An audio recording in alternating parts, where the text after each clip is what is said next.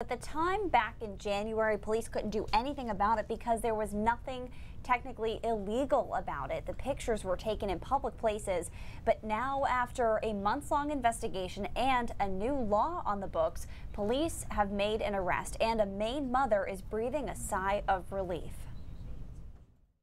My bubble was burst, and I saw pictures taken very close of my daughter with me standing directly behind her. January 2018, at supermarkets and retail stores in central Maine, children were secretly photographed by a registered sex offender.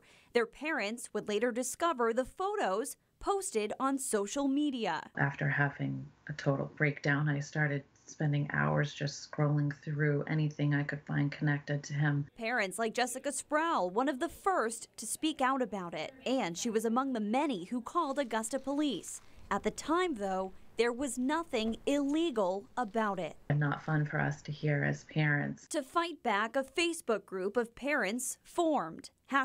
#Time for a Change. The bill is about protecting our children from sex offenders. And Augusta Representative Matt Pouliot wrote an emergency bill. By April, a new state law had been created, making the intentional photographing of a minor without a parent or guardian's consent by a registered sex offender a Class D crime. Meanwhile, a months-long investigation was underway, and Thursday, police arrested 34-year-old Robert Robinson, the same man they say was taking those secret photos and posting them online. He's charged with 3 counts of possession of sexually explicit material of a minor under 12 years of age. To know that they got it and they caught him and he's in jail is just, it's just such a sense of relief.